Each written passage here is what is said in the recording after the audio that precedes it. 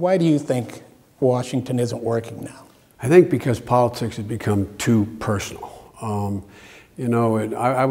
came up in politics where there were great divisions in the country, from the civil rights, in the United States Senate, divisions on civil rights, women's issues, the war in Vietnam, future wars.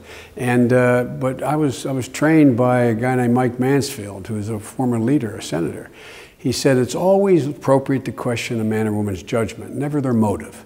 We spend more time today questioning motive than we do judgment. Would you say both parties? I would say sometimes yes. By and large, it's been, as that old expression goes, the tail wagging the dog.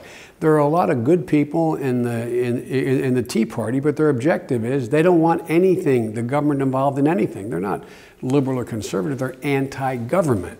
So their ends are met best when nothing happens.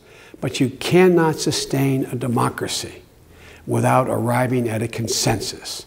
I think the American people are going to change what happens here in Washington. I think they're getting sick and tired of us not being willing to understand that in a democracy as heterogeneous as ours, as different as it is, based on race, religion, culture, there needs to be a consensus. And those people who stand in the way of forming a consensus, I think are people who are going to be, the system will take care of it. It may take one more election, it may take two, but we've been through periods like this before.